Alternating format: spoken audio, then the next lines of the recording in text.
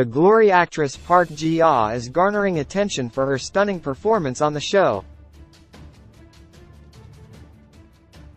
On March 10, the long-awaited Part 2 of The Glory was revealed on Netflix.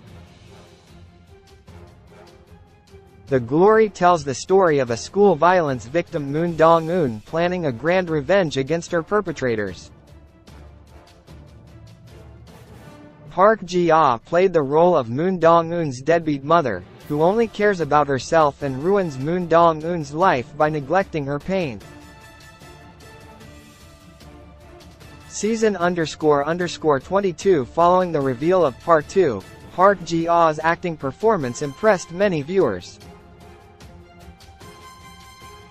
Some viewers said that she is good at portraying any character and shared she was the mother ghost in the movie Epitaph.